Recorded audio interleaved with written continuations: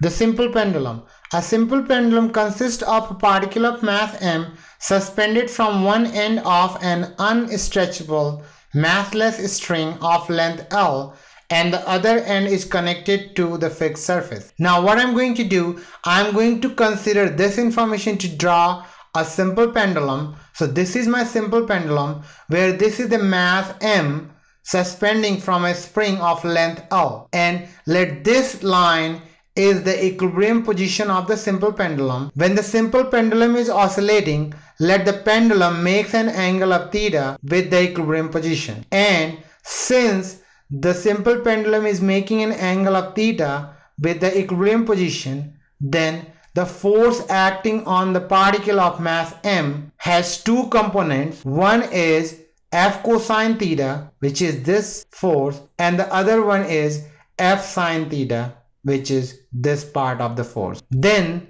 we can write the force acting on the pendulum due to its mass is given as F is equal to mg, because basically the gravity will act on the simple pendulum, and let this is our equation number 1. Now the restoring torque acting on the bob is given as tau is equal to Rf, where R is the distance and F is the force, or I should say the perpendicular distance, and F is the force. Now let's substitute the value, and if we do that we will get tau is equal to negative L F sine theta, and let this is our equation number 2. Now the torque acting on the pendulum is given as tau is equal to I alpha, and let this is our equation number 3, and we know that where I is the pendulum's rotational inertia and alpha is the angular acceleration about that point. So from equation number 2 and 3 we have negative L F sine theta is equal to I alpha, and what we need to do,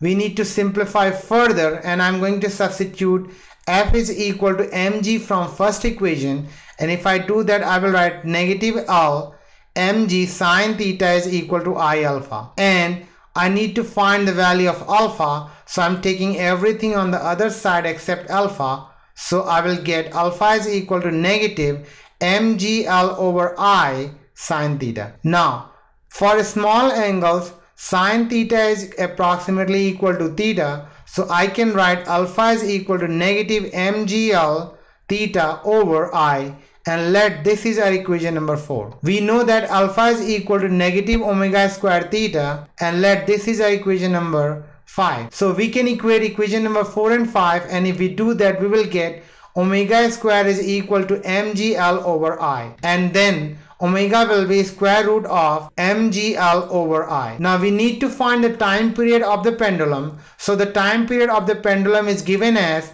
t is equal to 2 pi over omega. Now what we are going to do, we are going to substitute this value of omega over here, and if we do that we will get t is equal to 2 pi square root I over mgl. Now let's substitute the value of I as ml square, because this is inertia, and if we substitute that value we will get t is equal to 2 pi square root of ml square over mgl, and we can cancel the common terms, and if we do that we will get t is equal to 2 pi square root of L over G, and this is the time period for a simple pendulum, and this is how we define a simple pendulum and its time period.